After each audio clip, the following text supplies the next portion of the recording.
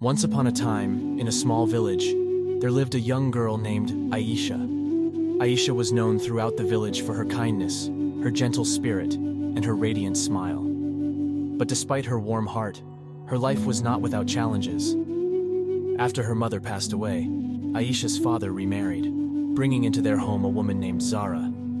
At first, Zara seemed kind, but as time went on, her true nature revealed itself. She was wicked and jealous, unable to bear the sight of Aisha's innocence and beauty.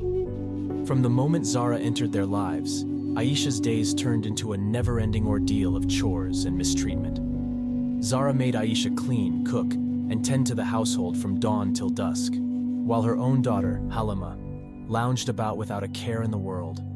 Despite Aisha's tireless efforts, Zara always found fault with her work, subjecting her to harsh words and cruel punishment.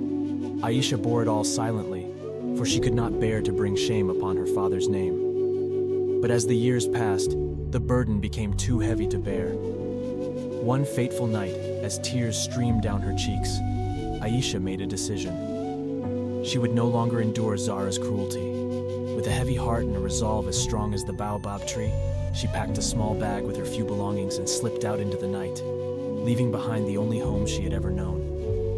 Alone in the wilderness, Aisha wandered, guided only by the light of the moon and the whispers of the wind. She faced countless trials and tribulations along the way, but her spirit remained unbroken. Eventually, Aisha stumbled upon a remote village nestled at the foot of a majestic mountain. The people welcomed her with open arms, and Aisha found solace in their kindness and generosity.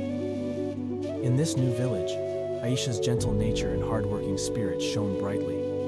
She became known as the village healer, using the knowledge passed down from her mother to tend to the sick and wounded. Meanwhile, back in her old village, fate was not kind to Zara. Her wicked deeds caught up with her, and she fell ill, her heart heavy with regret for the pain she had caused. One day, word reached Aisha of her father's ailing health.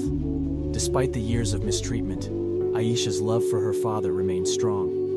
With a compassionate heart, she journeyed back to her old village, where she found her father weak and frail, but overjoyed to see her. Forgiveness flowed between father and daughter like a river, washing away the bitterness of the past.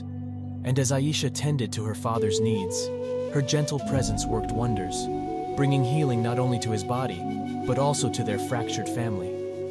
In the end, love triumphed over hate, and Aisha's story became a testament to the power of kindness, resilience, and the enduring bonds of family. From that day forth, she lived happily ever after, surrounded by the love and gratitude of those whose lives she had touched with her gentle spirit.